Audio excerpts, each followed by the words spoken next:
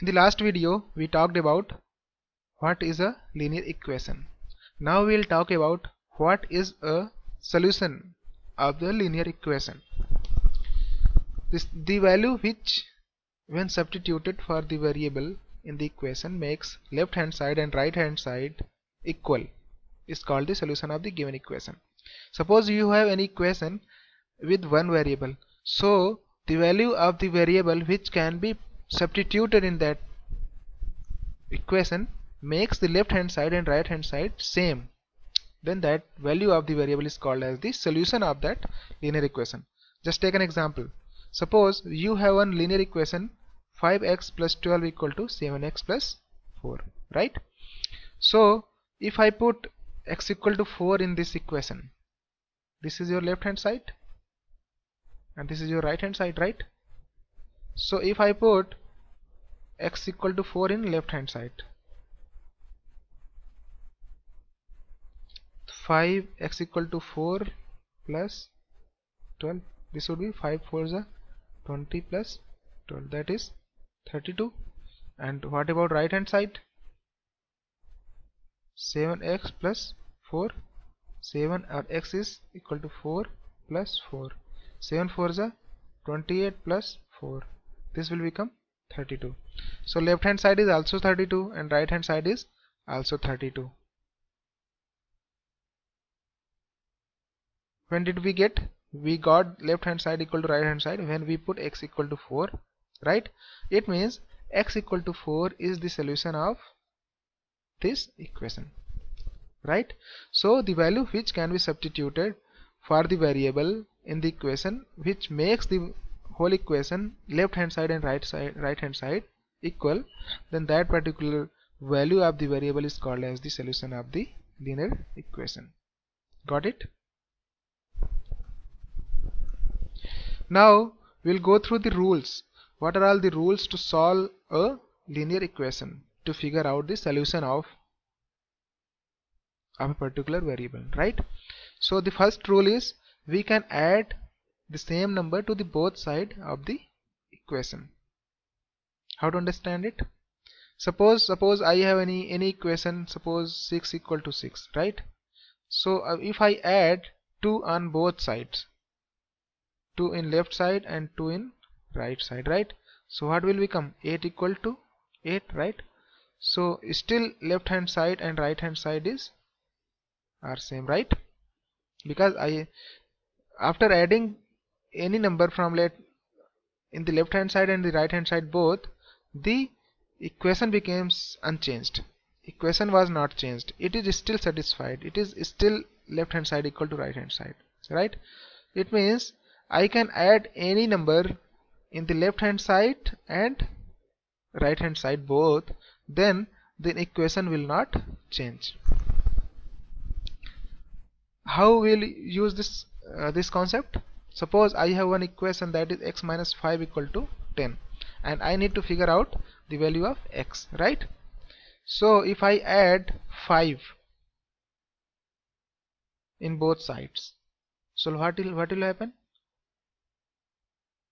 X minus 5 and I have added plus here, plus 5 here, and I have added plus 5 right side. The minus 5 and plus 5 will become 0. Here it will become x equal to 10 plus 5 become 15, right? So x equal to 15 will become your solution of the problem. So the solution of this particular equation will be x equal to 15. So using this rule, adding the same number in both sides, we have figured out the solution of the linear equation. Got it? So the rule is that you can add any number in both sides of a linear equation. Let's go to another rule. We can subtract the same number from both sides of an equation. This is just similar to the previous one. There we were able to add the same number on the both sides. Here we can subtract the same number on the both sides. Suppose I have one linear equation like this, 10 equal to 10, and if I subtract 2 from both sides, then what will happen? 10 minus 2 here and 10 minus 2 here. So what will happen? 10 minus 2 is 8, and in the right hand side 10 minus 2 will be 8. So still left hand side and right hand side are same even after subtracting the same number, right? So how this particular rule will help to solve the problem? Suppose I have one problem, a plus 1 by 4 equal to 1 by 3, right? So how to solve this? So if I subtract 1 by 4 from both sides, a plus 1 by 4, I will subtract 1 by 4 in the left hand side, and I will subtract 1 by 4 in the right hand side. So minus 1 by 4 and plus 1 by 4 will become 0. So here it will become a equal to, and I will simplify this. 3 4 is 12, 4 1 is 1, minus 4 3 is 12, 3 1 is 3, equal to 1 by 12. Equal to 1 by 12, right? So we got it. We got the value of a. A was the variable in this question. So the solution of this particular equation is a equal to 1 by 4. And how did we get it? We applied the rule of subtracting same number from left and subtracting same number from right, correct? So we can subtract the same number from both the sides of the equation. Moving to the next rule, we can multiply both the sides of an equation by the same non-zero number. Remember that that number should not be 0. We can multiply the same number in the left hand side and the right hand side, but that number should not be 0. Let's take an example. Suppose I have an equation 5 equal to 5, and if I multiply both sides by 3, so what will happen? I will multiply 3 here, and I will multiply 3 in the right hand side. So 5 3 is a 15, and here 5 3 is a 15. So 15 is equal to 15. This is still valid. Left hand side equal to right hand side, right? So the rule says that we can multiply the same number. We can multiply by a non-zero number in the both sides of the equation. So let's just take an example. Question is given as p by 5 equal to 4, and I need to figure out the value of p because p is an variable in this equation. So if I multiply by 5 in the both side, then what will happen? P by 5 into 5 equal to 4 into 5, because I have multiplied by 5 in the both sides, left hand side and right hand side. Now 5 would be cancelled, so here p would be equal to 5 4 5 is a 20, right? So p equal to 20 is the solution of this particular linear equation. So we applied the rule that we can multiply by any non-zero number in the left hand side and the right hand side, and then equation doesn't change. Moving to the next rule, that is we can divide both the sides of an equation by the same non-zero number. Just similar to the third rule, that we can multiply the both sides by a non-zero number. Similarly here we can divide any equation in the left hand side and right hand side by the same non-zero number. Suppose we have one equation like 10 equal to 10, right? And if I divide by 2 from in the left hand side and divide by 2 in the right hand side, so will the equation will be changed? No, right? Because this will be still valid. 2 5 is 10, 2 5 is 10. So left hand side and right hand side are still valid, is still correct. So there is no impact on the linear equation, correct? So this is the rule that we can we can divide by any number in the left hand side and the right hand side. That number should not be 0, because if we divide by any number by 0, then that number would not be defined, right? If there is a number 0 and if I divide by 0, so what will happen? This will become infinity, and infinity is nothing, right? So we cannot divide any number by 0. So example is given as 0.4 p equal to 0.6. If I divide 0.4 from the both sides, then what will happen?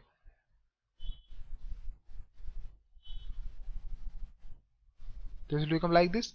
0.4 will be cancelled, so p will become 0.6 upon 0.4. This is the solution. We can simplify it further. We will multiply by 10 in the numerator and denominator, it will become 6 by 4, and we'll simplify it, it will become 3 by 2, correct? 2 2s are 4, 2 3s are 6, so it will become 3 by 2. So P equal to 3 by 2 would be your solution, right? So P would be equal to 3 by 2 would be solution of this linear equation. So what is the rule? That we can divide both the sides of an equation by the same non-zero number. So what we have learned till now, that we can add any number in the left hand side and the right hand side of any equation. We can subtract any number from the left hand side and right hand side of the equation. We can multiply any number, any non-zero number in the left hand side and the right hand side, and similarly we can divide by any non-zero number from the left hand side and the right hand side of the equation. Got it?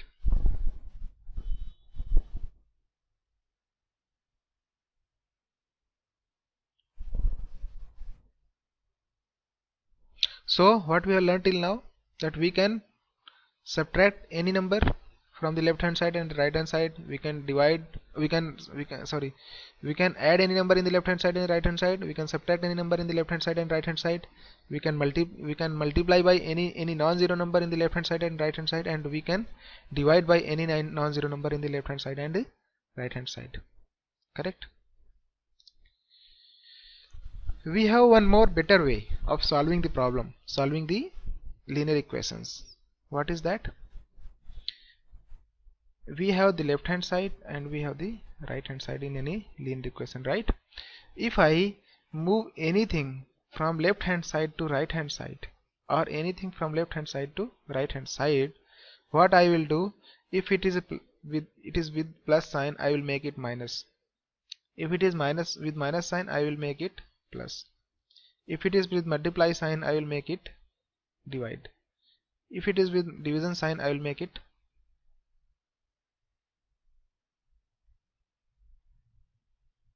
multiply sign. Whenever I move from left hand side to right hand side, or right hand side to left hand side. This is very important rule and would be very much helpful. Now let's compare how both are same.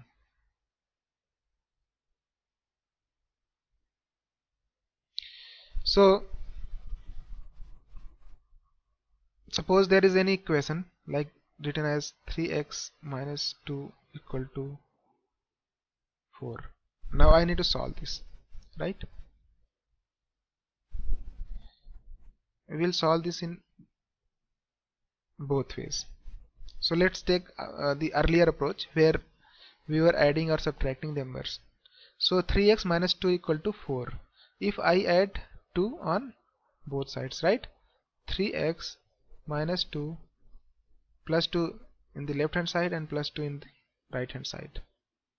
So this will become 2 would be cancelled because minus 2 plus 2 equal to 0. So it will become 3x equal to 4 plus 2 equal to 6, right? Now what should I do? I will divide by 3 on the both side. So what will happen? 3x by 3 equal to 6 by 3, correct? 3 would be cancelled. So x equal to 3 2s are 6, x equal to 2, right? So x equal to is the solution of this problem. Now let's try another approach which I told, that whenever we move from left hand side to right hand side, its sign changes. So to solve this problem, what we need to do? We need to move to constant to right hand side. 3x equal to 4, and I have to move 2 to right hand side. Here 2 is in, what is the sign of 2? That is minus. So what will happen when it will go to right hand side? Its sign will become plus, right? I told that minus become plus, plus become minus, correct? So minus 2 will become plus 2 when it will go to right hand side. So 4 plus 2 will become 6. So 3x equal to 6. Now 3 is in multiplication with x, right? So when it will go to right hand side, what will happen? This will go in division, right? So x equal to 3 2s are 6.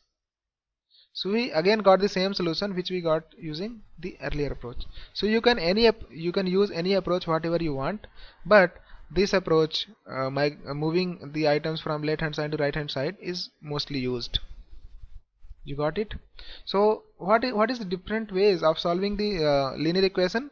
First of all, we try to put all the variables in the left hand side and all the constants in the right hand side. Then we make the coefficient of the variable 1, so that variable would only be remained and we can figure out the value of the variable. So we'll note down all those rules in the next slide, that is methods for solving the linear equation in one variable. So what we need to do, we need to simplify both sides, left hand side and right hand side, by removing the group symbols and collecting like terms. Suppose in any linear equation we have curly braces, small brackets. So what should we do? We should remove the brackets first, we should solve those brackets first, and we should collect the like items, like we should collect the variables in the left hand side and constants in the right hand side. Then we need to remove the fractions if there are any. We need to remove the fractions by multiplying both sides by a suitable factor. Suppose there is fraction 3 on the both side, so what we'll do, we will multiply 3 on the both side to remove the fraction from the equation. Correct?